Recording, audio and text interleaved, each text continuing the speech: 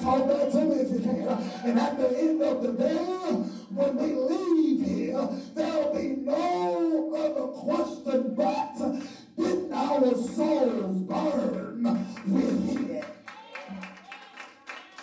Praise God. So, he says, watch this. I don't have to fear nothing because the Lord is two things at least right now. The Lord is my light. So I don't have to worry about walking in darkness because he's my light. And he's my salvation. Huh? He saved me. He made me. He knows me. He grows me. He keeps me alive. And so I don't have to fear. Because the Lord is. But watch this. Look at what else David says. David says, the Lord is my light, my salvation, and he is the strength of my life. In other words, he's my rock. He's my stronghold. And since he's my rock, Sister Burns, since he's my stronghold, Sister Butler, I can rest in his strength. Because when I'm weak, that he is strong. The problem is, can I be transparent right here? The problem is that we're too strong. We think we know too much. And my Bible tells me, if you didn't see your Bible, if you ain't tore it out, if you want wisdom, ask him. And so as a consequence, as a result, there's a fine line between God's wisdom and man's understanding. Are you in here? Can I help you right here? Listen. Understanding means that I can read the book. But wisdom says that I not only read it, but I study it and then I apply it. God never told you to read the Bible. The book says study to show thyself approved unto God. A workman needed not to be ashamed. Rightly divide the word of truth. That word study in the original language means to do your best. Means to do your best. And so when I study God's word, I understand that God's word is alive. So I don't just peruse the parameters of scripture, but I read it, in so much as I study it. And God honors my faithful study and reveals to me the riches of his kingdom. Because I can't understand nothing unless the Holy Spirit show it to me. That was pretty good. And so I can rest in his strength. But not only, just get out of here. It says, listen, there's a personal knowledge of who the Lord is. But secondly, there's past victories. Past victories. Verses 2 and 3. There's past victories. The psalmist says, when they came. You stop right there. He says, when they came, the weapon was formed, but it didn't prosper. Hear what I just said? You cannot expect to live life on this side without problems, without struggle, without hardships, without situations, without handicaps and hiccups. You're going to have some situations on this side that will be designed to test your spiritual maturity. But you're strong.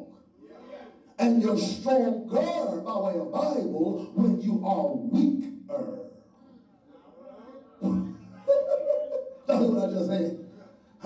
Because now it's not me that's strong, but it's Christ on the inside. I can do all things through Christ who gives me strength.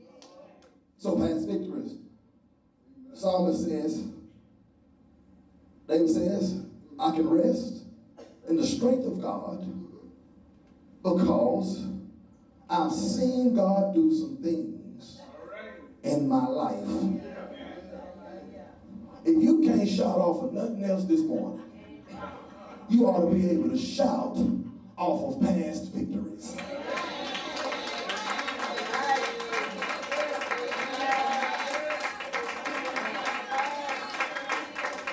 Did you hear what I just said? You ought to be able to shout off of past victories. Are you in here? Now, Lord, I knew what happened when Paul and Silas was locked in a Roman jail. I know what happened when David was in, come on, y'all. In his particular situation, I know what happened to Daniel when he was in the den of lions. I know what happened to Shadrach, Meshach, and Abednego. I know what happened to Jonah in the belly of, I know what happened to Job. But God, I get excited because it wasn't just Jonah. It wasn't just Paul and Silas. It was not just Daniel. But I can stand flat-footed and testify that God showed up for me. God made a way for me. God opened up my eyes. God gave me the most reasonable portion of life, health, and strength. And since God has did that for me, I can stand up on my feet, lift up my hands toward heaven, and say, thank God.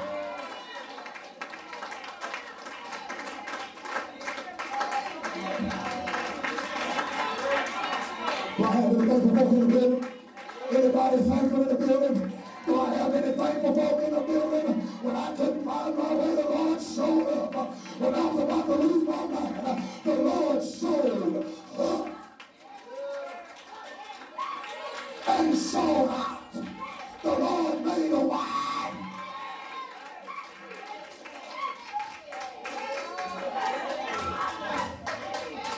Past victories.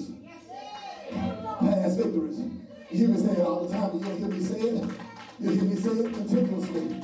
God has a track record of blowing our mind. But you have to want him to blow your mind. Lord, have mercy. That same Jesus showed up. I'm talking about a track record. That same Jesus showed up at the pool.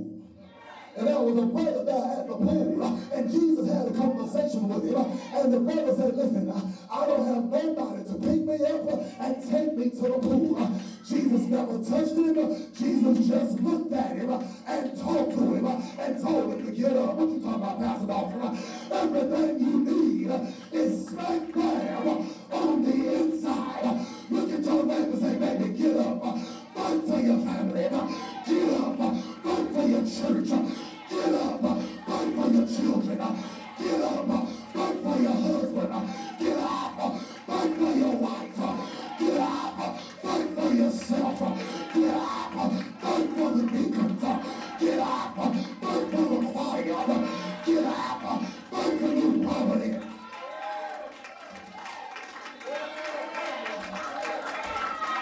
Get up.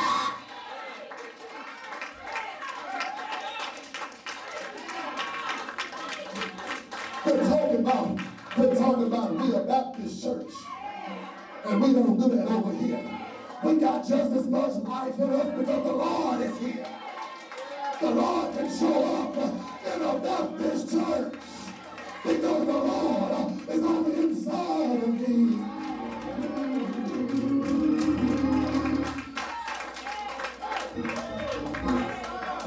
I had to put that right there because I have a lot of Church of God in Christ pastors. And the question that always ends up happening when we're in dialogue or conversation, Pastor Dawson, do Baptist folks shout? He said, I know you preach, but do Baptist people shout? You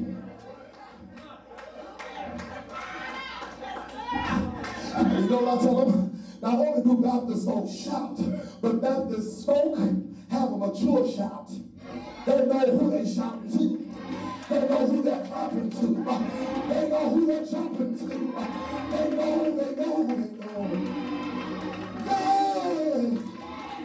So, watch this. David could rest in the strength of God because God is the only one who has a winning record.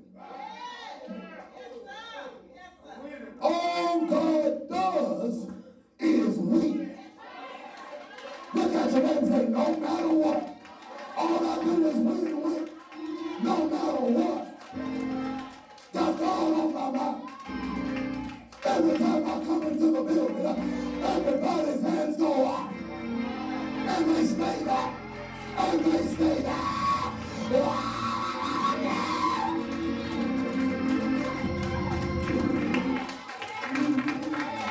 Look at your name and say, baby, I'm a winner. I'm a winner. Every time I wake up, the devil gets mad because all I do is win. No matter what, I am a winner.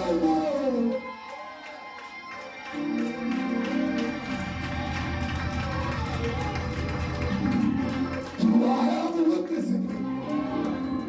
And so, I gotta get past this last point. I gotta get past the last point. David says, I can have confidence during crisis because of personal knowledge of who he is. Secondly, because of past victories. But thirdly, I can have confidence during crisis because of the declaration of my desire. Look at James, that's pretty good preaching. The declaration of my desires. In verse 4, I'm in Bible. Y'all thought I had folded up. I'm in Bible. In verse 4, David, can I read it for you so you don't think I'm lying to you? In verse 4, David says, one thing I ask of who? Of the Lord. This is what I ask, or what I seek, that I may dwell in the house. Now watch this. You can't dwell unless you come.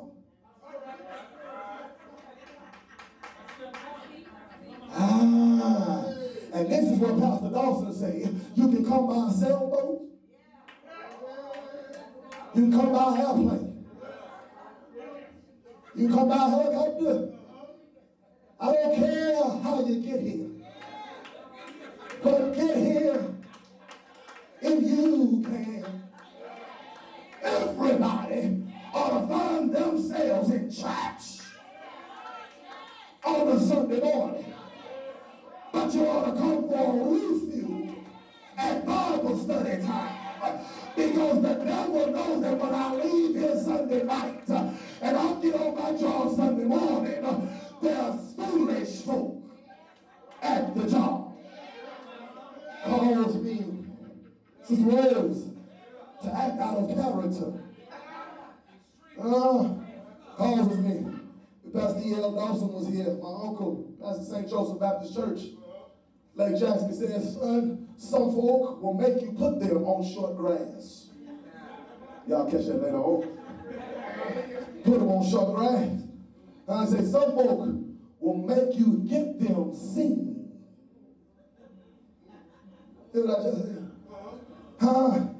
Old folk, you say, sometimes you have to get folk told. Are you in here? But those are saying, in order for you to get them told, they need to be able to see you while you get them told. And so as a result, some folk act out of Christian character.